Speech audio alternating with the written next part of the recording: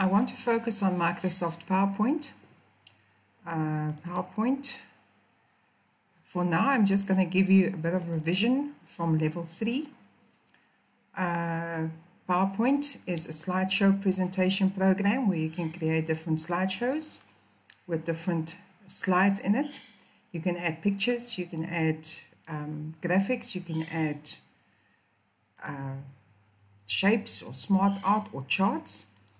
If you remember correctly, in level 3, you just started with PowerPoint. You had to insert new slides. On the left-hand side, there's all your slides that will appear that you can click on depending on which one you want to work with. You can change the layout of a slide. If you go to Layout, click on the little arrow, there's different layouts for different slides. So make sure what your instruction says, what your layout must be for your slide, and then you choose it. Even if the slides are there already, you can just click on the slide, you can go to Layout, and you can change it to another layout. First one, we can click on it, we can change it to another layout. If you remember correctly, in level 3, you just did the basic. You created a little PowerPoint presentation where you added your text and you typed in your text and your picture maybe and so on. In level 4, we are going to focus a lot more on changing and editing existing PowerPoint presentations. So you will not be asked to type a PowerPoint presentation. You will open an existing one and then you will have to make changes to that existing PowerPoint presentation. So again, just a recap, how do I insert a picture?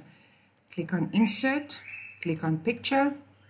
I go to my desktop because that's most probably where your pictures will be saved. There's my student files. I choose the correct picture, click on it, and I say Insert. Then I can make it bigger and smaller to what the instructions tell me my picture must be. I can place it in the correct position. Must it be on the right? Must it be on the left? Must it be in the center? Please read your instructions because that's very important. You will get marks for positioning of the picture. On the top here, right-hand corner, you will see the height and the width of the picture. If they give you a specific height or a specific width, that's where you're going to change it. So either you make it bigger. Like you see, if you change one, the other one changes automatically. So if your height needs to be 10 centimeters, then you make your height 10 centimeters. You move your picture so that it's visible and nothing is cut off.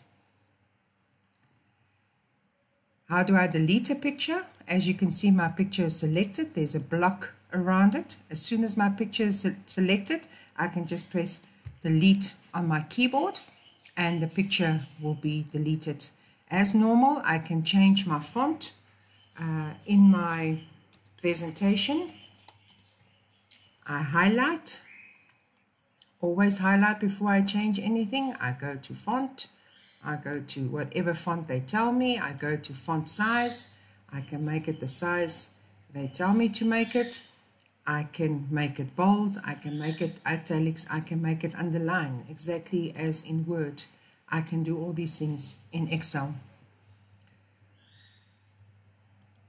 Slide 2, slide 3, just a little recap. I can change the layout of any slide that's there already to whatever they want me to change it to. When I insert a new slide, I click on the little arrow and I can also change the layout of the slide that I want and where I want it.